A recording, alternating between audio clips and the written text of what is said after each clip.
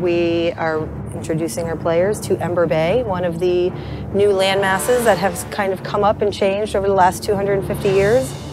So Ember Bay is a pretty different map, just hostile, burning wasteland of rock. I actually worked on this same level about 12 years ago in Guild Wars 1. So I got to give it the new treatment with all our cool new props and effects. It's a pretty cool map because the first time in quite a while we've been back to a seaside environment. And also this map is really metal. I made a skull, I made a horn, kind of weird scraggly jaw that didn't quite look like a jaw, but like it just needed to look like it was something.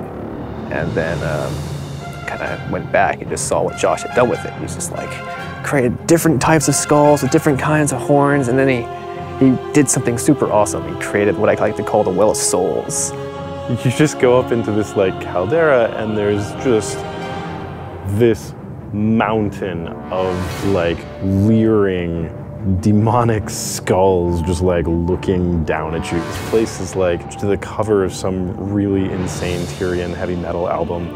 It's really over the top and really fun in that way. So the skull theme is really cool, right up my alley, because I'm a big fan of heavy metal and that kind of stuff, so I really got off on doing as metal a version of that map as possible. So lots of skulls, just weeping lava and smoke and brimstone, all that kind of fun thematic dark broodiness. One of our biggest challenges was trying to create a mastery for this whole area that you know, felt fun and unique for Fire Island, but you know, that necessarily other areas with lava may not have. We have, I think, most of the previous movement-based masteries. There's jump mushrooms, updrafts, there's a big ley line roller coaster, as well as a new mastery that we're calling thermal tubes, which basically shoot you out of a lava cannon to hundreds of yards away.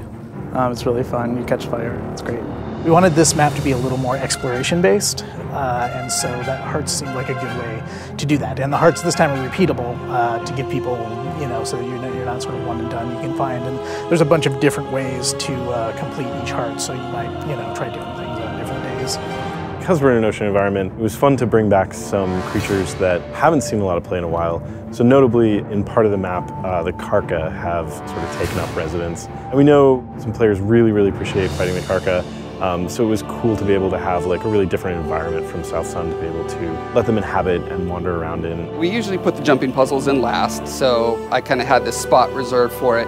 And I started building it, and contrary to popular belief, I actually don't like making difficult jumping puzzles, but the aesthetic really demanded a just brutal jumping puzzle. So there's several vectors along which we can make a jumping puzzle challenging. The obvious one is the distance, you know, how far you got to jump, how difficult those jumps are. But then in additional to that, it's discovery. It's finding where do I actually jump.